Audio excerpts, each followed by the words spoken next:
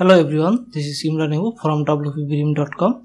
In this video, I will talk about WordPress security plugins. Your website is your virtual asset and you have to take care of your website security issue using WordPress security plugins. In the WordPress plugin directory, there are several WordPress security plugins. As you can see in my browser, there are several security plugins and I will talk about these plugins step by step. The first plugin I would like to talk about is iTheme security plugin. It was formerly known as Better WP Security. This plugin is much popular and it has 7 lakhs active install. This plugin offers several security features and you can check through these articles. And the next plugin is WordFence. It's a WordPress security plugin. It's very popular. At this moment I'm recording the video. It has 1+ million active installation. The main feature of this plugin is it provides WordPress Firewall and also it has caching features, multi-site security and monitoring features. So what about the next one is Bulletproof. This plugin is powered by Automatic, WordPress mother company. So you will get support from the experts of WordPress. The next plugin is all-in-one WordPress WP Security and Firewall.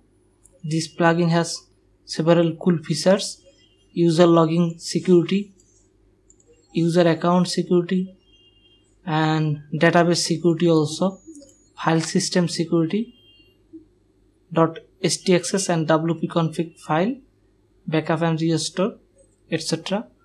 It also has firewall functionality. The next plugin is Bulletproof Security. There goes all the features of this plugin: one-click setup wizard, .htaccess website security protection firewall, etc. And the next one is security auditing, malware scanner and security hardening. The most popular feature of this plugin is malware scanner.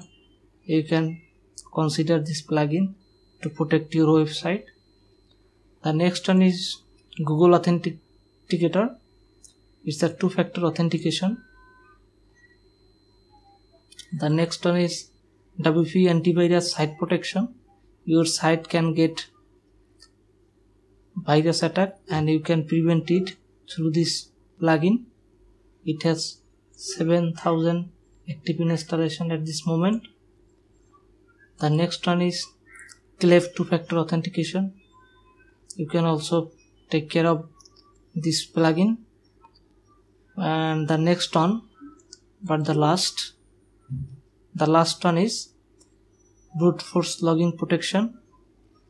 This plugin limit the number of allowed logging attempts using normal logging form and limit the number of allowed logging attempts using auth cookies, etc. So in the next video I will install and configure iTheme security plugins and I will make individual videos for each security plugins to install and configure all of them. This was actually an introduction to WordPress security plugins available in the WordPress plugin directory. So I hope you loved this video. Please like, comment and subscribe to my YouTube channel. Thank you.